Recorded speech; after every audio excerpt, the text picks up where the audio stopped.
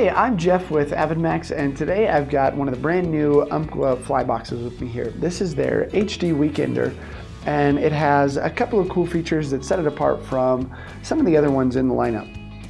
Some of the things that are the same about this box as with the rest of the lineup of the HD boxes. When you pick it up, you're going to notice that it is made out of some great materials, just really high quality construction.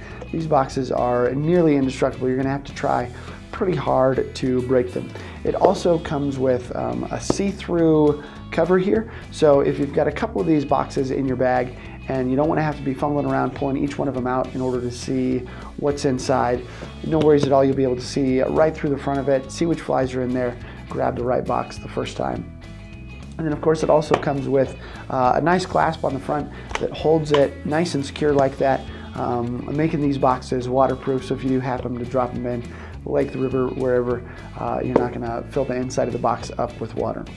As you open it up, you start to see where these boxes are really different from a lot of the other boxes on the market though.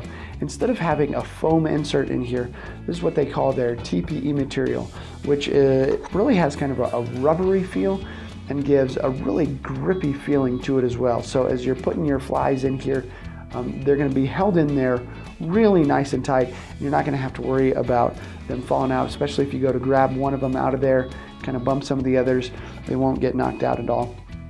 The nice thing about this Weekender box too is it comes with a lot of different room to put a lot of your different flies. So you've got a spot here on the top that's going to be great for those really little midges. But you also see here, it's a little bit taller box than some of the others.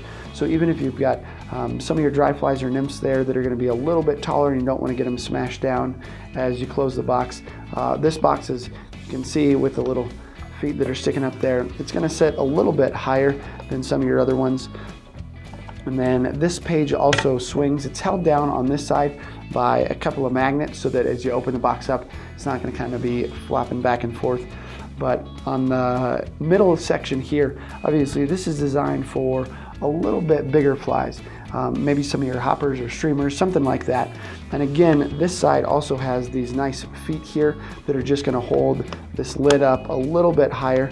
Kind of see how much thicker this box is, so none of the flies that are in the inside there are going to get smushed down either as you close this box.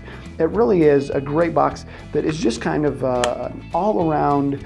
It fits a bunch of different kinds of flies, is nice and waterproof, made out of indestructible materials.